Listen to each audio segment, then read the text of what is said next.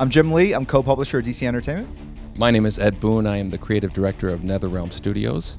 And we're here to talk about including one of my favorite characters, Scorpion, who I know you're very familiar with, into the DC universe via the Injustice game. As we made the first Mortal Kombat game, we actually made a comic book to introduce the story. Just the idea of having Jim design one of our Mortal Kombat characters is just such a perfect full circle moment for us. So I kind of envision a kind of a Scorpion skeletal kind of armor overlay on top of the character. I love that design. Oh, thank you, thank you. When we saw the design of Scorpion with the scorpion on his chest, you know, part of us was like, oh, why didn't we think of that? And then another part was just kind of like, what a fantastic way to just made him visually kind of fit into the big picture that much better.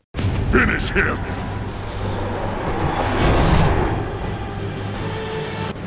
Your soul will burn.